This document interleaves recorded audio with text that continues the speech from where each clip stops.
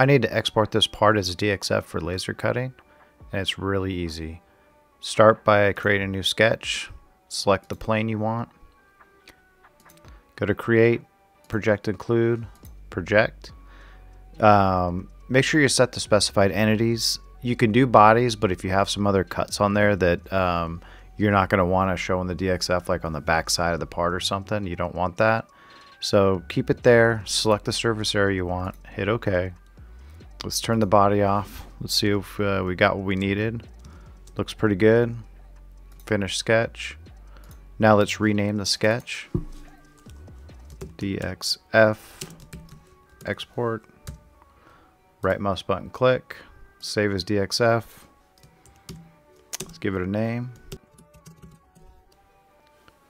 And you're done.